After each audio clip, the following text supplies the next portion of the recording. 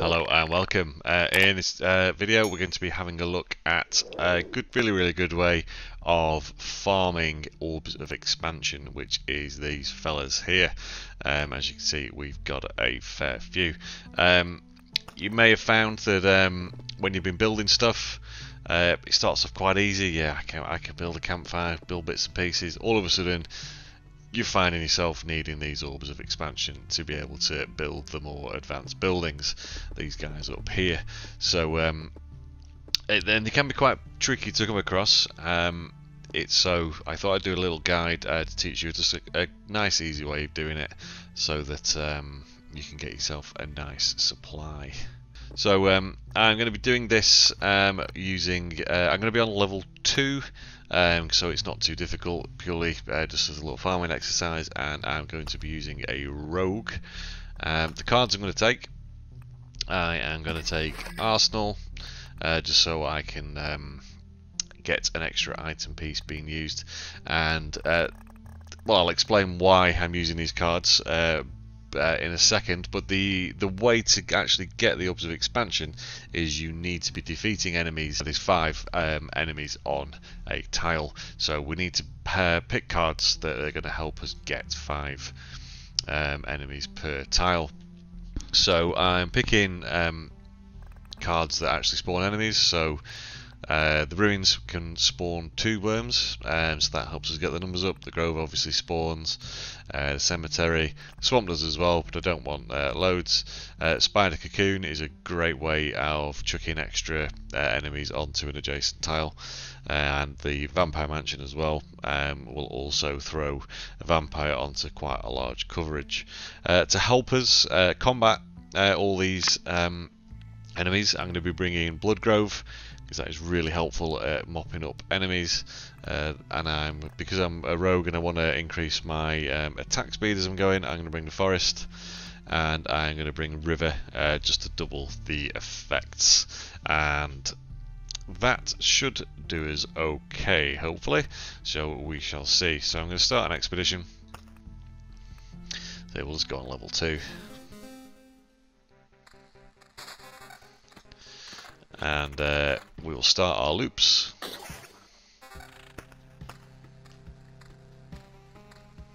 So what I'll do is, while I build up just the card sets that I need, is we will skip to that point. I don't really think you want to be watching this whole thing. Okay, I've got a few of the cards I need, so I am going to start putting them down just so they don't get replaced. So I'm going to start placing them in the tiles adjacent to my village. The reason being there is because I've built the watchtowers within the village, which means on the tiles next door to it you're going to get archers which will support you. So I'm going to pop a grove next to each one. Then we also want a vampire mansion to be able to cover both of these guys, so we can put that in there, which would be very nice. Before I place that, just want to talk about the spider cards. I can't remember what they're called. What are they called? Spider cocoon? Something along those lines. Just bear in mind where you place it, because if you place it incorrectly, the spiders can spawn on any adjacent tile. So you want to be placing it in an area where they can only spawn where you want them to. So i.e. into the tiles that we want to have 5 enemies or more on. So when we get them, I'm going to put the spider card here, so it can only put an enemy onto here, and I'll put the other one up here, so we can only go onto here. If I were to put it in the corner, it can cover all of these 3 squares, so you're reducing the chance of it actually appearing where you want it to appear. I think, if I remember rightly as well, my towers are upgraded enough where it will cover even further, so I'll plonk something down there. We'll see. We'll make our way around and we'll see if I am indeed right, or if I'm making it riskier than it needs to be.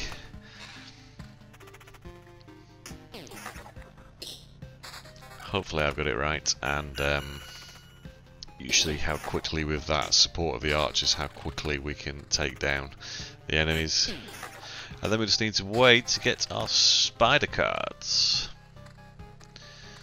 So let's see, do we have archers? No, there's no enemy there. We're not going to find out this time round. Okay, perhaps on the end of the next league we'll find out. Okay, so we've now got a spider cocoon, so we're going to get that guy loaded up here. So this tile is going to start to become very heavily populated. What I didn't think about is that the Grove card that I've brought, the little rat wolf that is spawned from it, can wander, unfortunately. And he's actually buggered off to the tile that we don't want him to go on, which is a little bit unfortunate. But hopefully you will soon, you'll still get to see the benefit of this technique.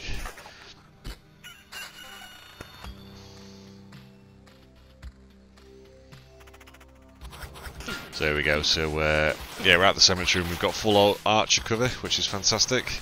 So they will do most of the work for you.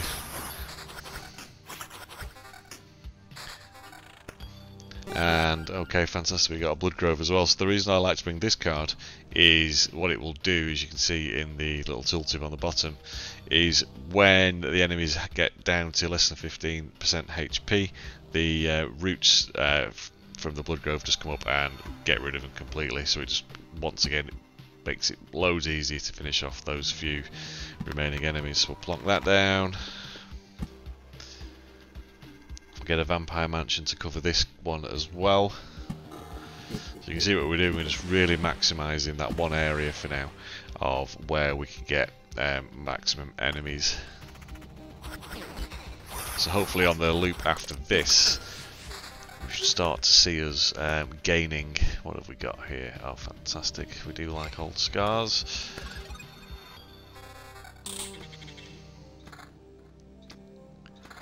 I'm not really being too picky with my loot for the purpose of this, so just selecting better stuff. So there you go, you can see how effective those roots are. They absolutely just demolish stuff. As soon as they're looking weak. Oh, fantastic! We've got another spider cocoon, so I'll pop that one there. Okay, so you'll see here that we're building up a nice supply here. So this tile, for instance, when we get back round to this one, we are going to have our 5 enemies already, because of the vampire mansion is going to spawn the 5th one that we need. So let's see, we'll bring up the loot screen, we'll see if we've got one. Oh, we've already got an orb of expansion room somewhere.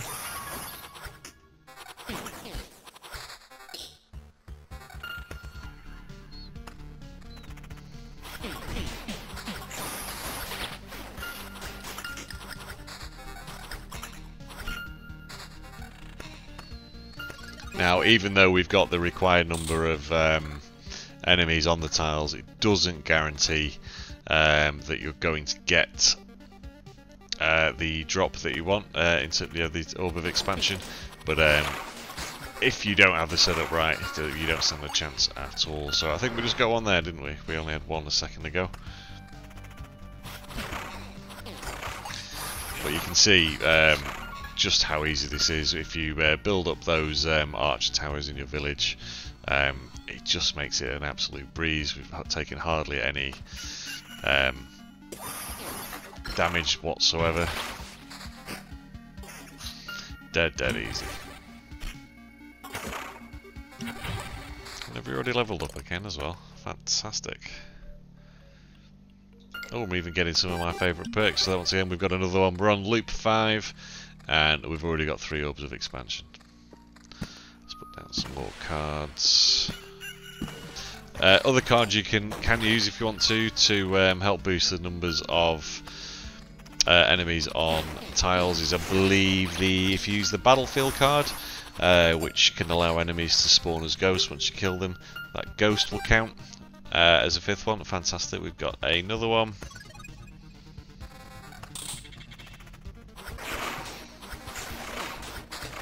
And I know I've chosen the rogue here, but absolutely no reason you can't use any class that you want, whatever you feel comfortable with.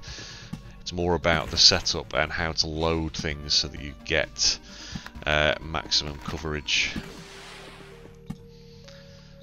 So we can chuck a... Does Vampire Mansion cover everything? I think we're completely covered there.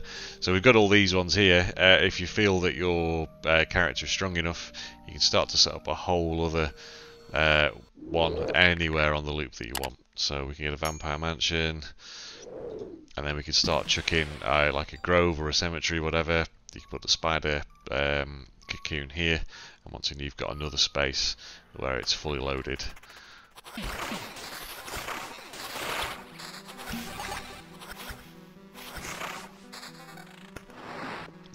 The ruins are quite good because they spawn 2 bloodworms.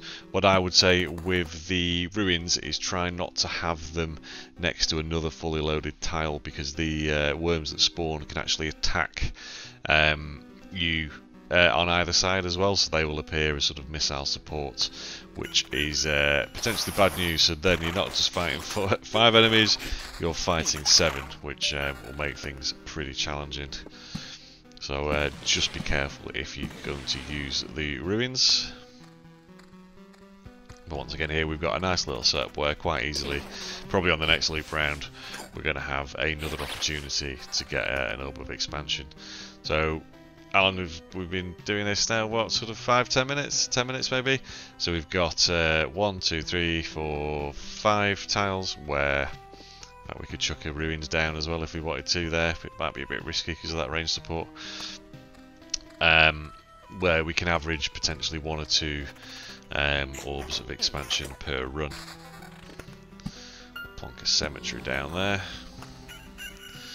So once again we have another opportunity to get 5 on there. We'll probably have to put down the spider again. I think I might block that one off, unfortunately. Well, let's see, we'll just finish this loop and we'll see if we get any more.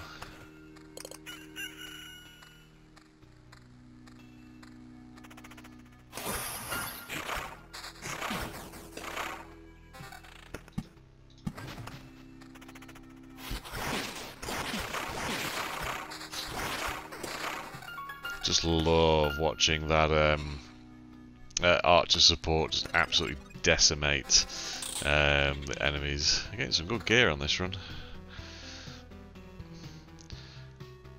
Oh, I hate stuff with evasion. Don't give me evasion. Magic damage we will take though. Yes, please. Anyway, this video isn't about gear. Sorry, easily sidetracked there.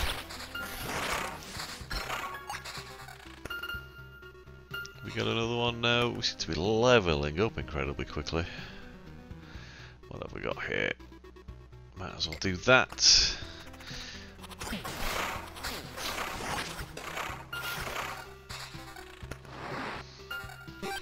Okay, so we've got one more as well, so fantastic. So loop 7, we've got 6 orbs of expansion, so you can see how quickly you can build them up. Within a few loops, but I think it was loop 5 we were getting our first one, so it's a nice little setup you can do. So just make sure that you get those watchtowers built. They are an incredible asset, certainly around what the 4 or so tiles around your village makes it just absolutely bunches through the enemies, makes it really easy. And I'd say within about 20 minutes, half an hour, you can have a really good loop set up where you're just farming these orbs of expansion without breaking a sweat whatsoever. So that is it for me, if I'm honest. So thank you very much for taking the time to watch. Hope you found it useful.